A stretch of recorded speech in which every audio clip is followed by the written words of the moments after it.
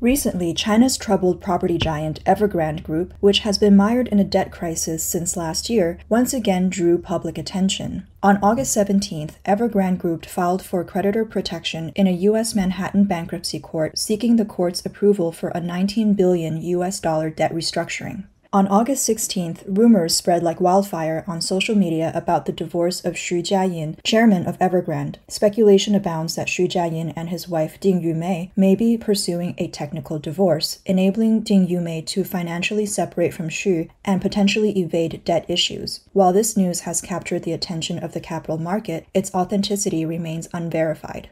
On August 10th, Evergrande Group issued multiple reports, including the annual bond reports for 2021 and 22, as well as the annual audit reports and financial statements for 2022. According to the financial statements, Evergrande Real Estate reported a net loss of 52.7 billion yuan in 2022. As of December 31st, 2022, its current liabilities totaled 1,679 billion yuan, while its cash assets, including cash equivalents, and restricted funds, stood at 9 billion yuan. Based on financial data released in July by three of Evergrande's main companies, the total liabilities of China Evergrande, Evergrande Auto, and Evergrande Property Services exceeded 2.6 trillion yuan, while their combined assets were only about 1.96 trillion yuan. Financially, Evergrande Group appears to be in a dire situation with liabilities exceeding assets. What is the magnitude of 2.6 trillion yuan? Netizens have visualized this figure as equivalent to the total assets of Shanghai Bank, or 400 million Hermes belts, or the cost of building 48 Chinese aircraft carriers, or even more than the annual GDP of Finland. A large chunk of Evergrande's debt comprises borrowings of 612 billion yuan, trade payables, and other liabilities totaling 1 trillion yuan, including 596 billion yuan for construction materials, and other debts amounting to 102 billion yuan. As of the end of 2022, Evergrande faced 1,519 lawsuits with a combined claim of 395 billion yuan. Many of these lawsuits demand payment for unpaid construction and material costs, exacerbating the issue of zombie real estate projects in China. Zombie real estate refers to halted construction due to unpaid work, leaving buildings unfinished. As many of China's real estate giants face financial crises, developers abandon construction projects due to funding challenges. Numerous properties are left half-built and abandoned, widely known in China as unfinished buildings. According to official statistics, Evergrande has left 1.6 million properties unfinished, leaving 6 million homeowners stranded. The emergence of unfinished buildings and zombie projects not only highlights the tragedy of China's real estate industry, but represents a nightmare for ordinary Chinese homebuyers. Buying a house in China is akin to a significant life event, even a family milestone. Owning a home provides a sense of security and belonging. As such, when children come of age or get married, parents often provide or are expected to buy a property as a symbol of family continuity and security. Despite unaffordable housing prices for many, families will use savings for multiple generations or even resort to high-interest loans. The phenomenon of unfinished buildings mean countless families have invested their life savings with no return. In one video, a woman recounts how she purchased a property years ago only to find the developer ceased construction midway. As a result, her family could not move into their home, yet they still grapple with substantial monthly mortgage payments. 我快40岁了，我还没有自己的房子，我不找你吗？我们每个月1万多的支出啊，我们房贷4000多，我们房租2000多，孩子上幼儿园已经2000多。那你又从小时候每天带自行车，还不会说话的时候都来过来看。妈妈为什么房子还没有建好？我的新家在哪里？孩子长大了还是在别人家里面住，孩子让人很伤心，你知道吗？ 每个孩子都想用一个公主房，我们家有钱人还给我一个房间。 In China, there have been countless protests due to unfinished buildings. On July 24th, at the Evergrande City project site in the Pingshan district of Shenzhen, homeowners gathered to protest. Some of them were taken away by the police.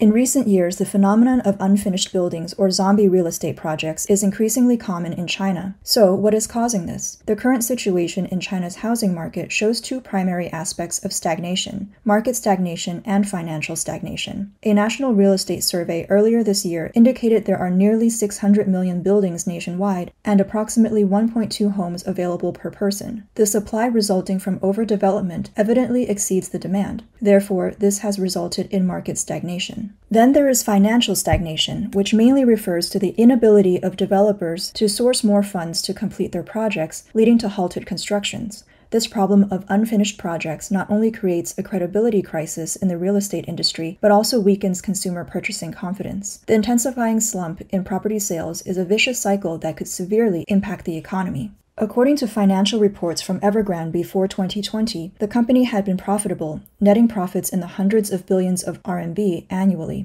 This raised questions among netizens. Couldn't these profits cover the debt? Where did all the money earned by Evergrande over the years go? The financial direction and business model of Evergrande can be simply described as leveraging 40 billion to manipulate 2.44 trillion. Evergrande would first purchase a piece of land or plan a project. They would then use it to secure bank loans, project company funds, shareholders' investments, government subsidies, and the money from ordinary citizens buying homes. This quick money would be spent on immediate debts, desired investments, and most importantly, into the pockets of the company shareholders. Such rapid acquisition of large sums of money is why other real estate companies copy Evergrande's business model. This has laid the groundwork for the collective downfall of the real estate sector. To reasonably extract funds from the public, Evergrande launched debt for asset swap schemes. Now, with liabilities exceeding assets, they've proposed a housing for debt scheme to their creditors. Evergrande's creditors are so unfortunate to encounter such a shameless its debt for asset scheme.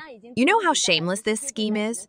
The proposal from Evergrande is to offset 30% of the total house price against the debt and still require the supplier to additionally pay the remaining 70%.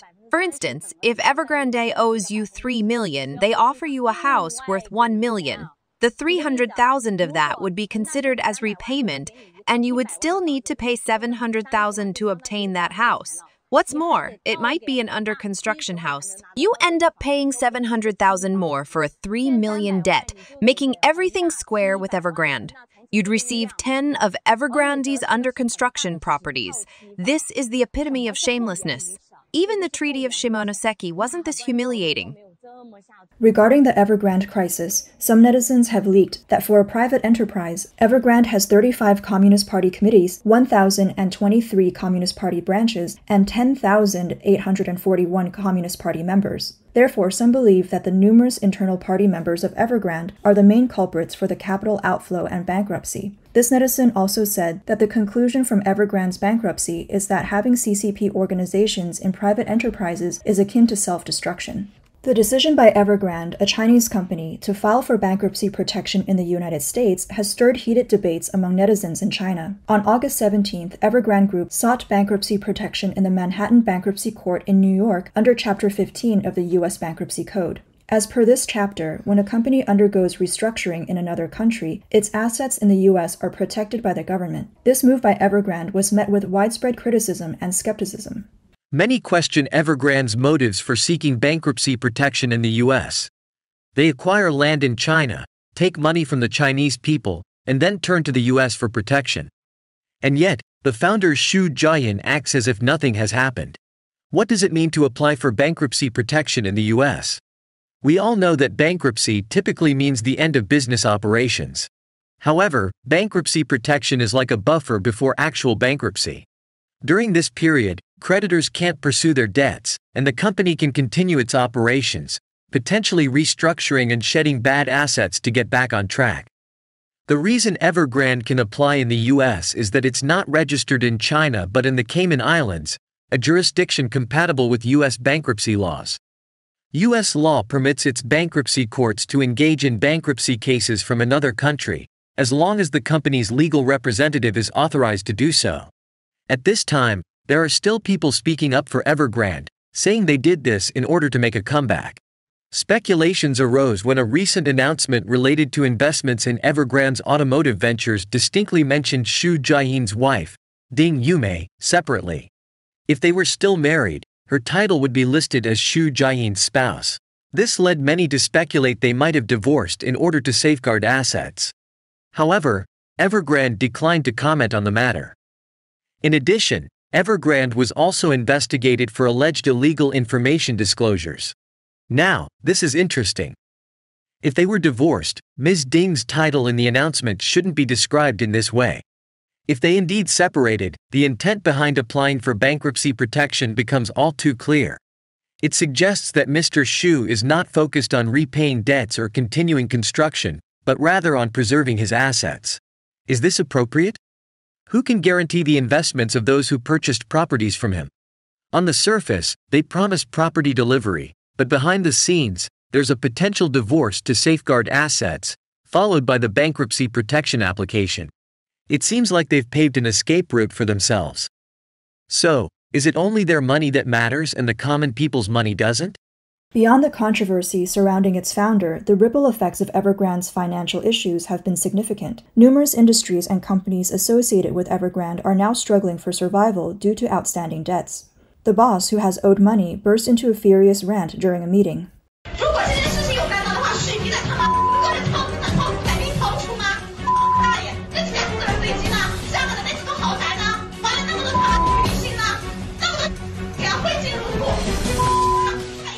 Amid Evergrande's pronounced debt concerns, other leading real estate firms in China are also grappling with financial strains. On August 11th, Country Garden, China's largest non-state-owned developer, projected a net loss of between 45 billion and 55 billion yuan for the period from January to June 2023. This forecast was soon followed by several debt defaults. State-owned real estate company Sino-Ocean Group announced on August 14th an expected loss of about 17 billion to 20 billion yuan for the first half of the year, a significant increase from a loss of 11 billion yuan during the same period last year. The current total debt for Sino-Ocean Group stands at 109 billion yuan. Meanwhile, another Chinese developer, Soho China, reported a net profit of 13.6 million yuan for the first 6 months of the year, marking a sharp 93% decline from the same period last year. Concurrently, its revenue dropped by 8% to 821.5 million yuan. On August 18th, Soho China issued a financial distress warning, revealing a notice from the Beijing Taxation Bureau demanding immediate payment of 2 billion yuan in owed taxes and penalties. With only a mere 600 million on hand, the company faces difficulties in settling this debt. In addition to this amount, the company also has an unsettled 4 billion yuan bank loan. On August 23rd, Guangzhou Fineland Real Estate Development Company Limited announced liquidity concerns due to macroeconomic factors, industry situation, and credit environment. By the announcement date, the company had failed to repay $340 million in foreign bond principals with accumulated unpaid interest of $69 million. Evergrande's crisis affects not only the real estate sector, but the entire Chinese economy. Real estate impacts various sectors, including construction, steel, appliances, and more. With the rupture of developers' financial chains, construction orders will plunge, leading to rising unemployment. Considering that the construction sector alone employs roughly 8% of urban workers, the repercussions on related industries like home renovation and furniture will be massive. Moreover, it's well known that many local governments rely heavily on land sales, with land transfer fees and property taxes being their primary sources of income. A real estate market collapse would put these governments in a tight spot, lacking funds for new developments or repaying past loans. Indeed, several local government financing platforms have already defaulted on their debts in recent years. Evergrande, with its investments across various sectors, is like a linchpin holding many parts together. Amidst current regulations and administrative approaches, the trajectory of Chinese real estate remains uncertain and could potentially become a ticking time bomb for the Chinese economy. If the implosion of China's real estate sector is inevitable, a much more significant financial crisis might be looming.